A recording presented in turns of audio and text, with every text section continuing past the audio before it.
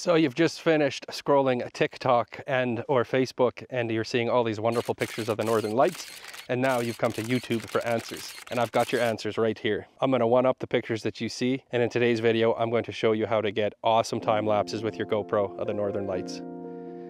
I've been fortunate. The last 5 nights in a row the northern lights have been out over top of the lake here, and I've been able to adjust and change up my settings every night, and each night they're getting better and better, and I think I finally have it pinpointed. So let's talk about it. Let's get into some of the settings for this. Okay, so the very first thing we want to do is head over to Timelapse, and we're going to see a setting here called Northern Lights.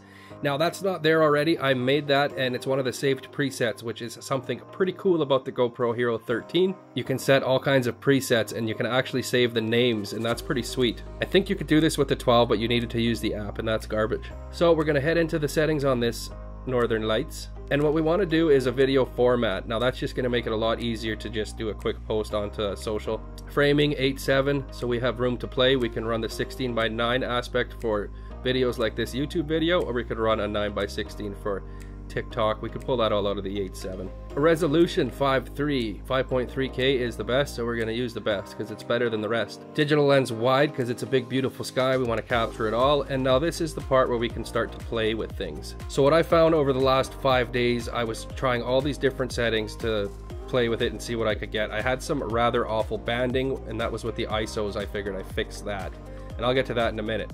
So we'll start with the interval. Interval will be auto. Leave it at auto. Don't do 20 seconds. Auto's a little bit quicker. Shutter speed 15 seconds. I've played with 30. I've played with 10. 15 is the sweet spot for me. Scheduled capture. That's going to remain off because we don't need a timer on it. You could run that if you want, but I'm not going to. Duration, no limit. So we want to record all night. Now something with the GoPro is everybody knows that there is battery issues. I could run this and it would run at the 30-second shutter. I would get about 25 seconds of video, which is maybe half of the night. Not very good. But GoPro has this sweet battery connection here. It's just a magnetic thing like that. It clips on and you get charge, and it's waterproof, so you don't have to worry if it starts to rain while you're fast asleep. You can sleep with ease. So that's a pretty cool option I like that GoPro has as well. So we're gonna run her all night. I run a 3-second timer just so that when I hit the button, you have 3 seconds before the camera starts up, and then you don't get any camera shake off of there. Zoom to 1, and here's the PROTUNE stuff is where we want to play. So the best white balance I found was the 4000K. It seemed to be the right hue for the green and pink lights that we get. Looks good to me. Not going to mess with that. Now this part's pretty important, and it made quite a difference with the overall look of my final videos, and that's the ISO. So I found a few videos that said do the ISO from 1 minimum to 800 maximum. I saw some that said leave it at 800 on both. I found that I got a lot of bad banding when I had it from 1 to 800, and you can see that in this image here. If you look around the lights, you're getting this really weird banding. There's these layers that reach out into the stars, and it just doesn't look very good.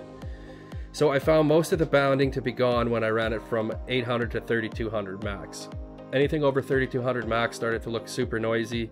So this is where I found the best, that with a low sharpness and a medium denoise. Natural color giving it the right pop. And of course, if you change anything and want to rename it, you just hit save as and you're good. So after 5 days of experimenting, this turns out to be my PROTUNE, and feel free to use it. And this is what you get out of the final product.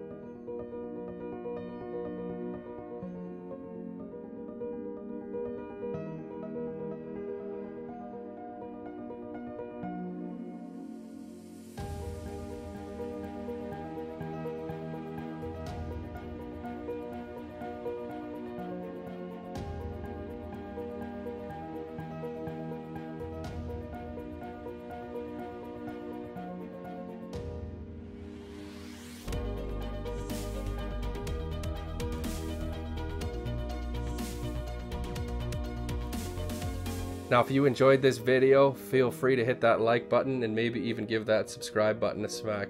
I greatly appreciate the support. I'm the Jaunting Ape, and the world is yours.